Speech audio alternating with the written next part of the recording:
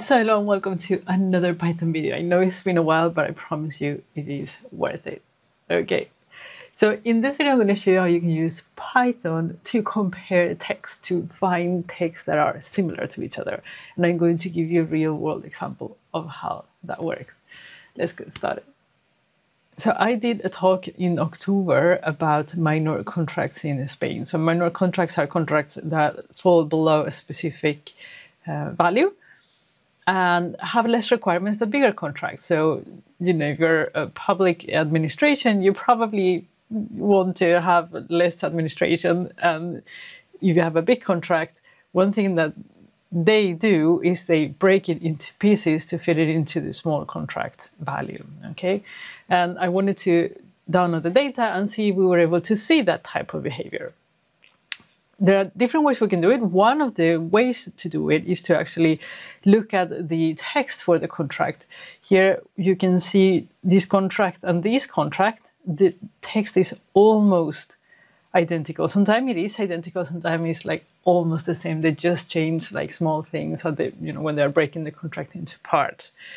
So obviously we cannot do this by hand, but we can use Python to find similarities in text. It's just gorgeous and it works so well. Let me show you how I did it.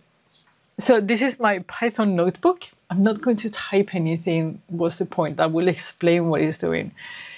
You need pandas, requests. Well, pandas, if you want to put it in a data frame, otherwise you don't have to. I have punctuation, because Spanish text have accents, and we want to remove them because I saw that in some cases they used accents, in some cases they didn't, so we want to remove on all. We could remove stop words. I found that the matches were better with stop words for this case. And then we're going to use cosine similarity from scikit-learn. So you need to install scikit-learn requests, and then that's all you need to do. Then I went to the source, it was an API, and got the data out. That's why I'm using requests. I create a small function to remove the punctuation from the title, the contract title. And then I create another function to remove the stop words. I then decided not to use it, but this is how it looks.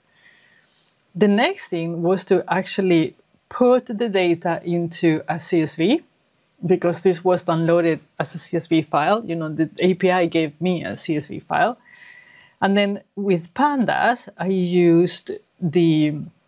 put everything into lowercase.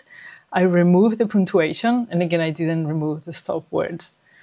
I then used only data for 2024 because it took like a day for 2024. I had like 6 years, so I'm going to let it run on my servers instead of on my computer. Yeah, so it's a lot better.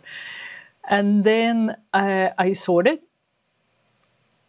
And this is the result, right? So this object contract description is the one that we're going to analyze. It's the one that has the text of the contract.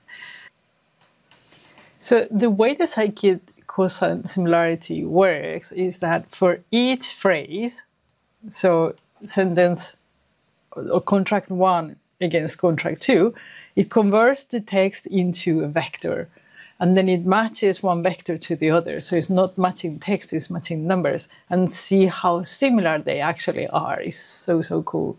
So what happened here is I have a list where, this is the final list where all the similar text will be, or contracts will be stored.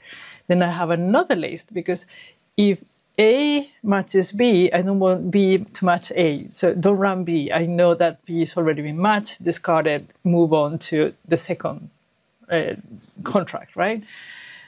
And here it grabs the first contract that I'm comparing to, so row 1, and then compares to all the rows, boom, boom, boom, boom, boom. Row 2 compares to all the rows if they haven't been matched already, and then it goes on and on. And then this converts it into the vectors, and this dash creates a similitude coefficient that is going to be stored in here. So it will give you, I think they are 70% similar, 60% similar. So something I found is that if their match has a coefficient of 0.6 of similarity, it's like a pretty good accurate match. So I put the limit there. So it says, if it is not 0.6, don't put it in the list. I don't want to see it's more than that. I also had that to remove one, but I actually, it's a good idea to have one also on the list. So don't remove one.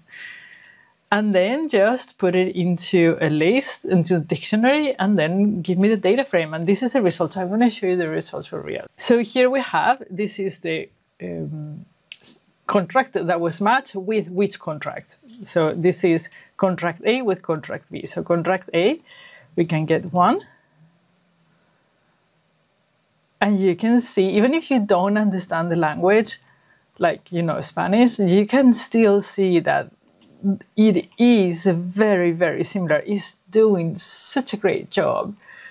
So if you ever need to compare text to see if they're similar or not, give it a whirl. It's very good. It's very accurate. And it's just lovely to see it in action. So I hope that next year I will be able to put more Python videos in here. I hope you have a nice weekend, and I will see you in the next one.